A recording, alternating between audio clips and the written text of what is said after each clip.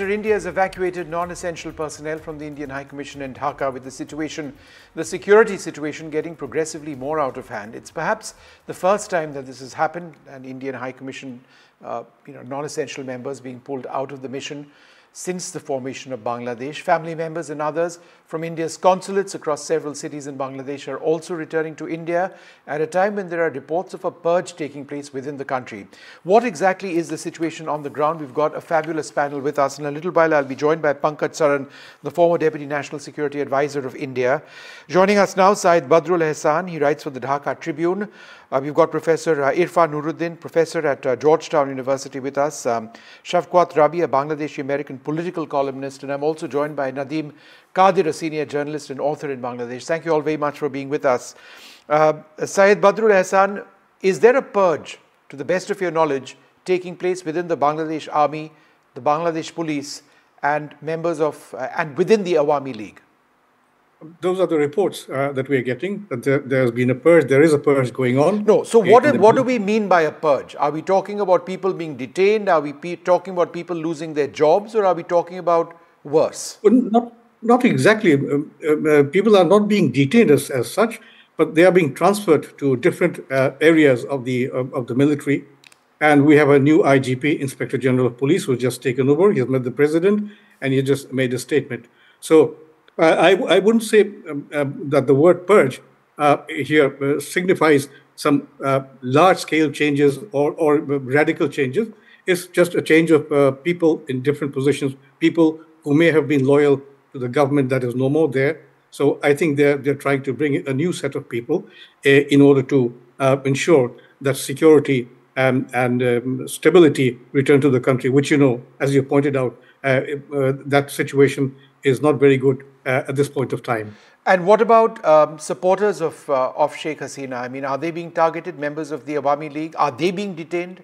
Is there sort of people avenging themselves in a sense? Yes, they are on the run. The Awami League, as a political party, is clearly in a shambles, and there have been reports that in the interior of the country. Now we basically have reports in the local media in Dhaka focusing on the urban areas, Dhaka and other cities. But the reports that we are getting from within the country is that Awami League supporters are being targeted. A good number of people have been loyalists, Awami League local leaders and political activists. They have been killed or wounded. Most of them are on the run. So the situation is not good. And in the last couple of days, which you might know, in fact, yesterday, two ministers of the former government who tried to leave the country, they were apprehended at Dhaka airport, and they were detained, sure, taken into under arrest by the military. Nadeem Qadir, what's happening in terms of attacks on minorities? We hear that temples have been attacked, the homes of Hindus in Bangladesh have been attacked. Are these sporadic incidents, or is there something larger? Thank you so much. Well, I must say that today the situation is much better as far as attacks on temples, but there were reports of attacks on churches. So it indicates it's a very planned kind of attacks going on, and but thank God that it was very bad yesterday and day before, but today things are calmer in all the sectors. So it did happen, but now I can say quite proudly about the students that they have spread around the country, and the local people, including the imams of the mosques, they are protecting the temples and churches. So that's helping, because we have no police right now. Police are on strike. No, that's a crisis. That's perhaps the biggest immediate problem. Right. Just hold your thoughts for one moment. Rahul Anand, a singer, a very well-known singer, somebody whose home was targeted and burnt down, has put out this emotional video and message. If we can just play this, play out this video for a few moments, because he's got these pictures of how his house was attacked. So let's have this up full frame. Can we have that up full frame? Yeah.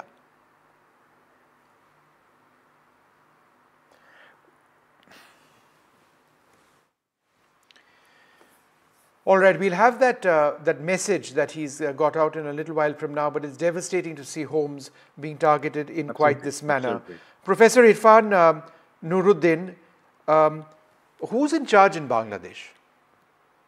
Well, the military is in charge for But right is now. it really? Is it really? Is my question. I mean, it could be notionally in charge, but you know, this is not a military coup that's taken place. The military was forced to get in. So this being the case, you know, who's really in charge? I mean, are there extremists in charge? There is the Jamaat in charge. Is it the opposition in charge? Khalida Zia's party in charge, or is it the army in charge? Well, I think of those options right now, the evidence suggests that it is the army in charge. So I appreciate your point that in a moment of crisis and chaos, what it means to be in charge is worthy of some discussion. The fact that Muhammad Yunus, the Nobel laureate, has agreed to give his name so publicly as leading the interim government, I hope is a good sign that this is going to be some sort of grand coalition to bring some stability back until hopefully elections can be held. I don't think that there is any evidence suggesting that the most extreme fringe elements of Bangladeshi politics are remotely in charge. And, you know, one hopes that even while they might have had their moment in the last 48 hours in, you know, sowing chaos, burning houses, attacking people, that very quickly they'll be pushed back to the fringe. The larger crisis is that history tells us, you know, empirical social science tells us that when governments fall in such a manner, it takes a long time to get back on track and to reconsolidate democracy. And so the truth is that, you know, there might be stability returning, and one prays that there might be a new government that emerges, but all of that's a long way from putting Bangladesh on the track to being a stable constitutional democracy once again. The scars of such an incident are long-lasting. And the truth is, of course, that Bangladeshi democracy was really under attack over the last decade by the Awami League and Sheikh Hasina. And so a lot of the damage that has been done will now be exacerbated.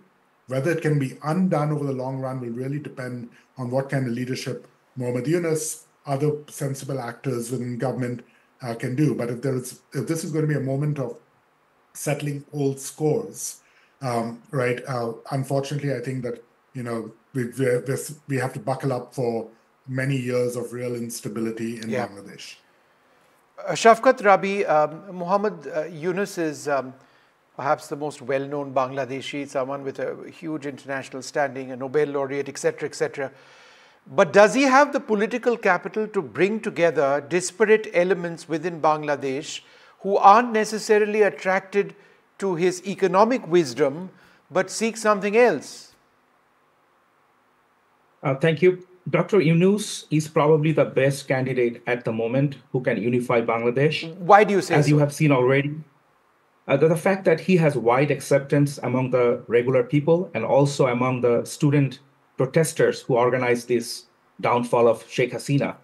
So they demanded that Yunus be there. And internationally, Yunus has the clout. He has the reputation for being a moderate person. He's not an Islamist. He's not a communist. He's not a outright rabid capitalist. So he has all these nice things that you need from a person to lead the nation right now. It would be difficult for somebody to accuse him of being like a radical. So that's very good for Bangladesh, very good for the neighbors like India as well. That's something that's been accepted by different groups on the ground, by student protesters, by members of the BNP, by members of the army. That is he just an advisor, or is he potentially the prime minister or the leader of the interim government? He is absolutely going to be the leader of the interim government. And based on some inside information that we got from different sources, seems like he is trying to put together a very strong advisor council, and he wants to lead the nation strongly. And we all have also heard from various sources that the military general, General Walker, is not interested to repeat the mistakes of Moinuddin Ahmed, who was the last 2006 general in a similar situation, which ended in a failure. So Walker also is not trying to do anything crazy right now. So I do believe that Muhammad Yunus is the right man for the right moment for Bangladesh right now. Syed Badrul Ehsan, we were talking about the police very briefly earlier on. the police, as I understand it, want some sort of an indemnity. They want some sort of a form or some sort of promise that there'll be no action taken against them for what they carried out in the last X number of weeks. Legally, that seems utterly untenable, but you can't have a country without a police force. So what's the way around that? Precisely. The new IGP who has taken over, he's asked these policemen to join their duties within 24 hours. And you're right. I mean, policemen or any established force, any institutional force cannot exactly put forward demands. So they have to come back to their responsibilities. But at the same time, a lot of policemen, and most policemen, are afraid of the consequences because in the last 1 month or so, the police have been accused, rightly or wrongly, of suppressing the student demonstrations. And the result has been horrendous. We have seen policemen killed in these police stations and at other places. So, but the problem here is that the way things are going in Bangladesh, we haven't had a government in Bangladesh in the constitutional sense for the last 3 days, Monday, Tuesday, Wednesday, and one doesn't really know what is happening, who is making all these appointments, under what authority. So these things have to be settled first. Right. So, in a modern era, in this, I would say, in a postmodern era, when a country is without a government for 3 days, that is a very difficult situation. Yeah. Professor Nuruddin, what happens to Sheikh Hasina? Fabulous question. I mean, unfortunately for her, it looks like she's got very few friends. The US has canceled its visa for her visa. She's obviously got family here. I think there's been really banking on being able to be let into the UK, where there are strong ties, but the UK seems hesitant to take her. And of course, that leaves us, India, which has been a steadfast friend to her, both on a personal and on a geopolitical level. But India unlikely wants to provide her long-term asylum, right? Both for strategic reasons, it endangers the partnership with Bangladesh going forward, but also sets an unfortunate precedent. So I think we need to have the dust settle. I suspect that she will stay in India for a bit before finally getting to the UK. I think the real question you're asking, though, is whether or not what she wants to do is lead some sort of government in exile, or whether the diaspora community, which right now I'm sure is in complete shock, begins to see the Awami League as needing to be reconstituted under her leadership from abroad, so that eventually they can return to Bangladesh. This is what I meant in my earlier remarks, that I think the period of instability we're in right now is really dangerous for Bangladesh, because an interim government sounds well and good. Mohammad Yunus is an incredible individual as a scholar. He's got a great reputation. But there's a small window of time in which returning to elected parliament and an elected prime minister is critical for the long-term legitimacy of Bangladesh's Absolutely. Look, I'd like to thank... That done quickly, chaos. I'm just interrupting because we've got a story to play out as well. And I'd like to thank you all very much for joining us and trying to make sense of a chaotic situation on the ground. But we've got this story, and we've got the Deputy National Security Advisor of India, Mr. Saran, the former Deputy National Security Advisor, on the India standpoint that's coming up as well.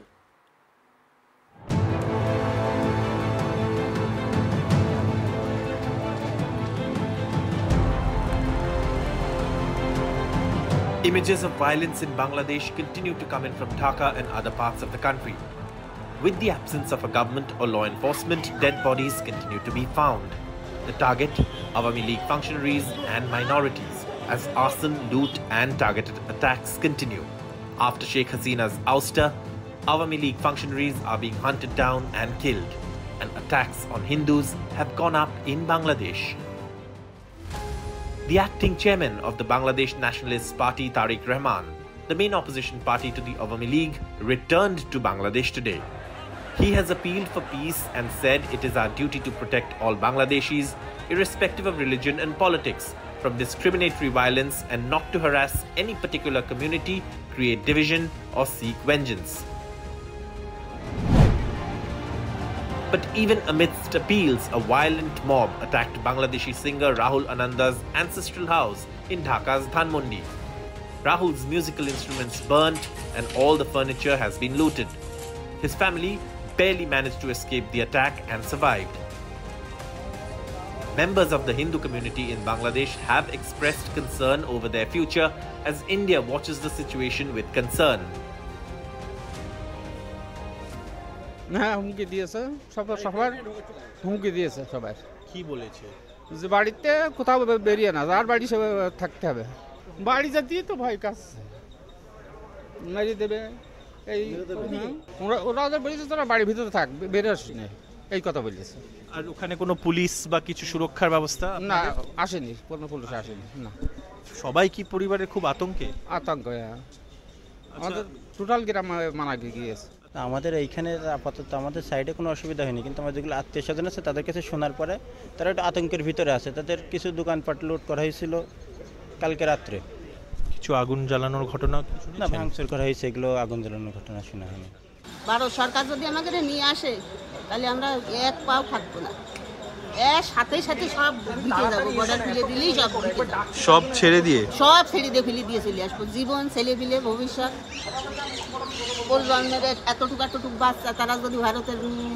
বুকি মানুষ হতে পারে আমরা কতদিন থাকবো In a worrying sign, the Jamaat-e-Islami Bangladesh, which aims to establish an Islamist state, opened its office in Dhaka after 13 years. What next for Bangladesh?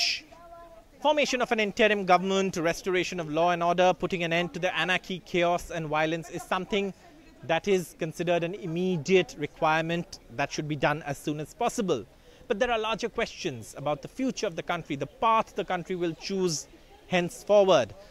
What will happen to many Bangladeshis who've considered themselves an integral part of the country but find themselves in the minority now and have come under attack? What happens to their future? With camera person Aniruddha Tripathi at the Petrapol-Benapol border on the India-Bangladesh international boundary in West Bengal, Saurabh Gupta, NDTV.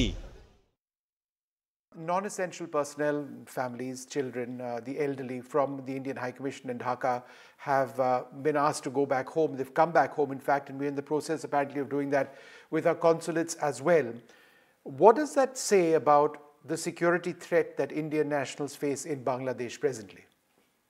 Well, obviously, it is part of the overall uncertainty in the entire country and in Dhaka. I'm not sure whether Indians are being targeted yet.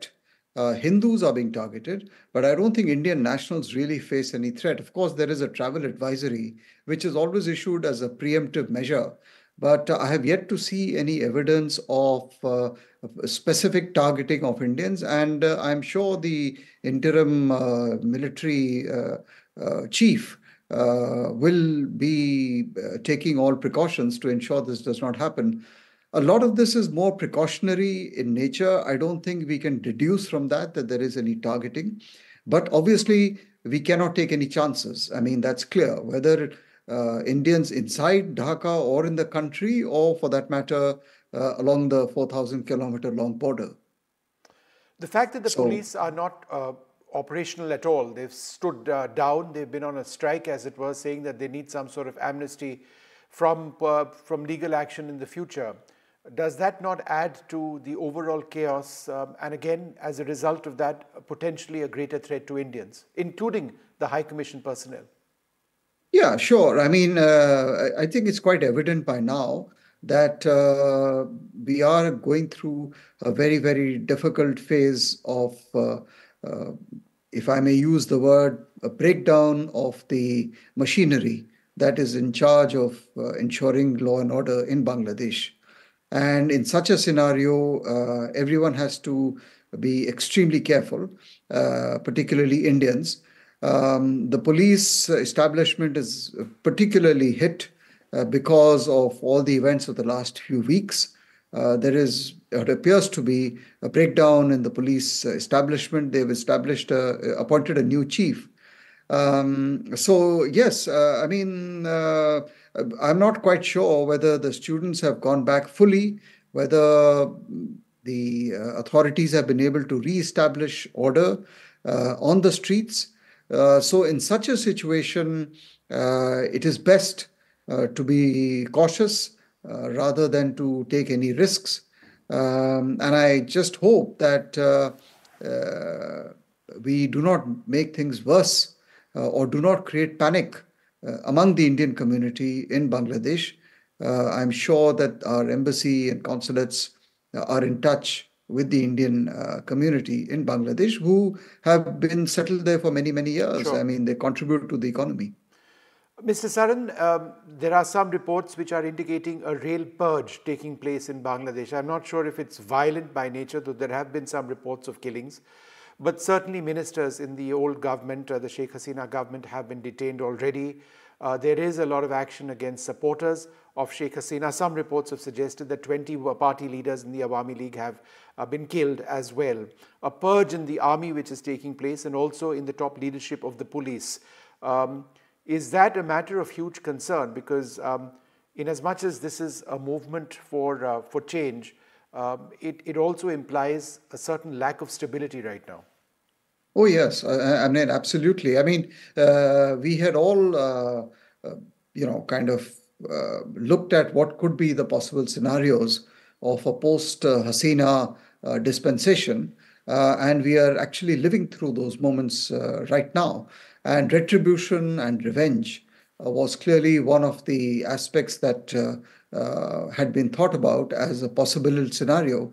And that's exactly what we are seeing. So it is very unfortunate, but something which had been gamed by security planners everywhere, including in India. So this was a fear that we had. And it appears that some of it, I'm not sure about the scale, but the news is coming in of such revenge, retribution, old enmities playing out, some atrocities, and so on. That is why it is critical for the army to actually assert itself and show that it is in control of the situation. That I think that is the primary objective as we speak. Right. All other things will follow. But restoration of law and order is the immediate top priority. Mr. Saran, it's interesting that you mentioned that this is a scenario which even Indian planners, and presumably that would include you, had gamed. Had you informed, or had the government at some level informed Sheikh Hasina and her top leaders that this is a scenario that she could face? Well, not in that sense, in the sense of the way you put it, but clearly, if you look at the history, and we have to learn lessons from the past history of Bangladesh, the history of Bangladesh has basically been one of the winner takes all. So whoever is in power, and we've had 4 or 5 different kinds of governments in the last 50 years, whoever takes power is succeeded by someone whose first attempt has always been, historically speaking, to settle scores with the preceding administration. And this time, again, it seems it is no different. And this has been one of the structural problems of governing Bangladesh. We only hope that with the passage of time, there is greater maturity among the institutions, that there are greater checks and balances. But this tendency to take revenge and settle political scores with the preceding administration has in fact been a fairly steady and a constant hallmark, and which is what explains the turbulence in the Bangladeshi political history of any changes in government, any transfer of power. Rarely has it been peaceful and orderly. This time around, it is worse than before, but it is not as if we have not seen this happening in the past. In fact, in the past, I would say, we have seen much worse, if you can argue, in terms of assassinations, coups, counter coups. This unfortunately is, and this is why we say that, what we should try and do, and everyone should try and do, is to help countries build up their institutions so that they are resilient and they show maturity.